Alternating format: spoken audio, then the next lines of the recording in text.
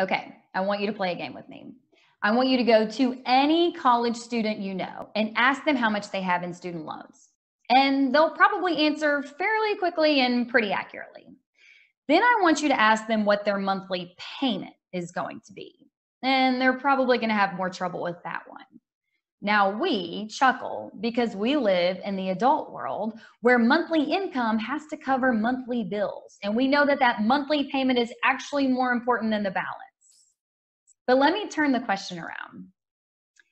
Do you know how much is in your retirement accounts? You can probably answer that pretty accurately and fairly quickly. Can you tell me what kind of monthly income you'll be able to pull from those accounts? It's a more difficult question, but the importance is still there. Just like the college students have to have jobs that pay those monthly payments on their student loans, in retirement, we need to understand what the monthly income is going to be from our accounts. If you don't have a pension, you're just sitting on a nest egg that doesn't mean a whole lot at this point.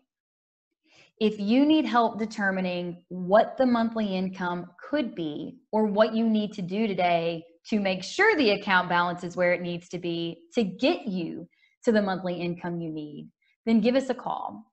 This is something, along with software and experience, we can help you answer. That's it for today. This is Jeannie, the 401k lady.